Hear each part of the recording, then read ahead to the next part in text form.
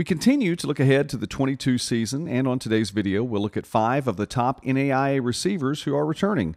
We start with information that had to make fans in Orange City very happy: the news that Cade Moser is returning for one more year with the Red Raiders. Moser, a second-team All-American, was second in the NAIA in 2021 in both total receiving yards at 1,504 and receiving touchdowns, 21. Northwestern went 12-2 last season and made another deep run into the playoffs, another national semifinal appearance, with a strong performance by Moser, who picked up 18.6 yards per catch. James Dixon earned an honorable mention All-American nod following his debut season with Bethel.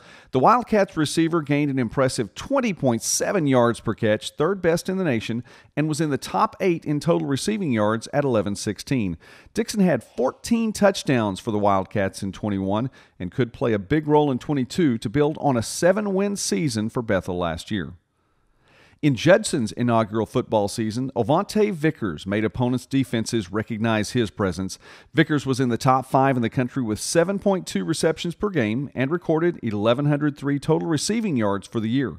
He averaged 14 yards per catch and turned in a season in which he was recognized as the first NAIA All-American in program history as an honorable mention. He was also named an NCCAA All-American, and with him returning, the Eagles have a solid piece in place for their second year in 22.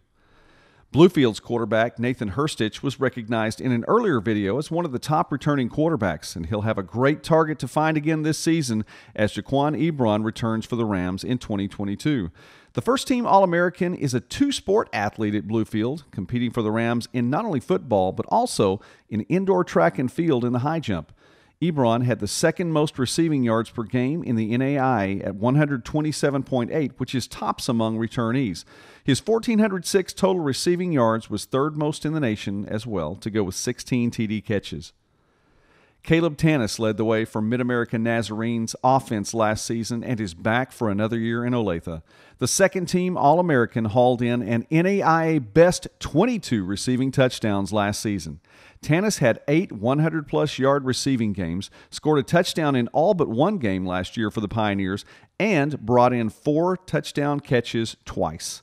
He averaged 125.5 receiving yards per game and 17.2 yards per catch. Thanks for watching this video and Midwest Sports Net.